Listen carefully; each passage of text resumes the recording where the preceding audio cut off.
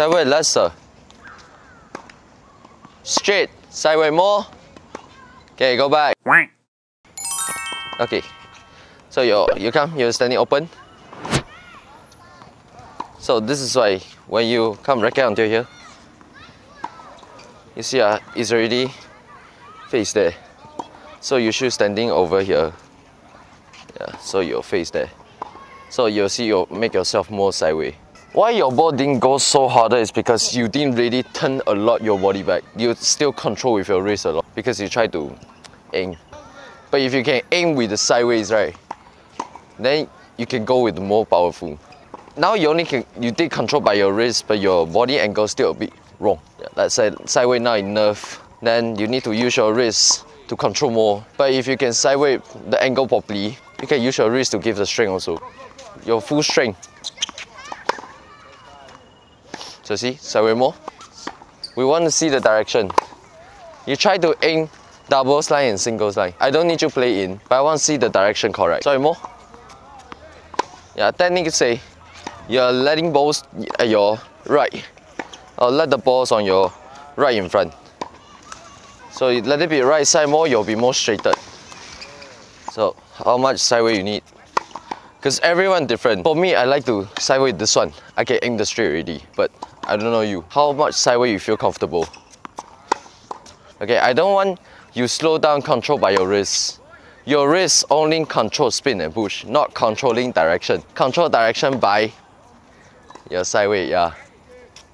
Because before we did teach you say control by racket face, right? Gonna control left and right.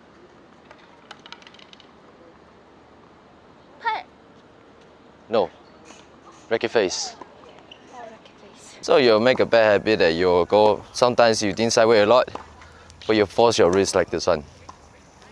Yeah. Okay, but might be injured. Yeah, but that time you're playing slow, so it's okay. But now you're getting play faster and faster and stronger, right? You get this one first, and after that get this one. That's why I use your body angle.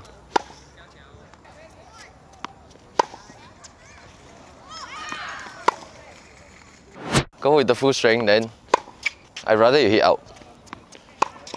At least you're not playing to the middle.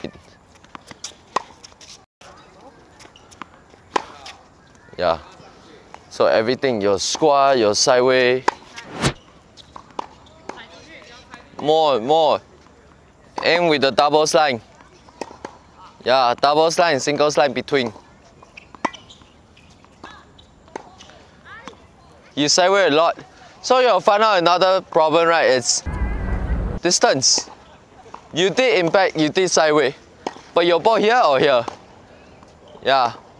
Because if you're straight, you'll be much easier to slap, right? That's why it's sideways and distance.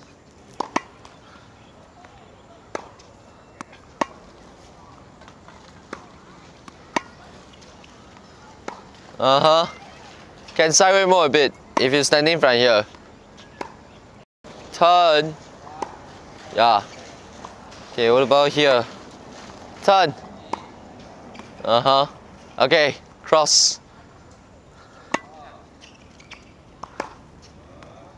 You see? It looks like you're same sideways, you know. Your downward line should sideways more. Do you feel the cross court you sideways like this one? And your downward line also sideways like this one, but your cross court more stronger. Yeah, it's because it just fit. You put your left hand point to your side. Point to the side. How? Right, because you're going like that. So I can see your back.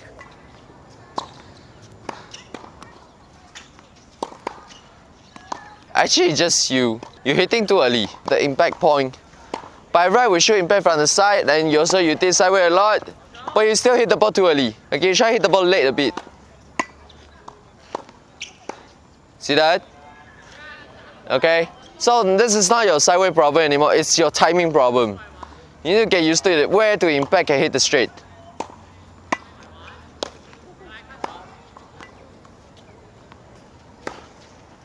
Why your straight cannot slap like this one?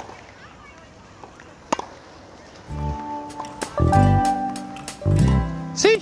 So fast.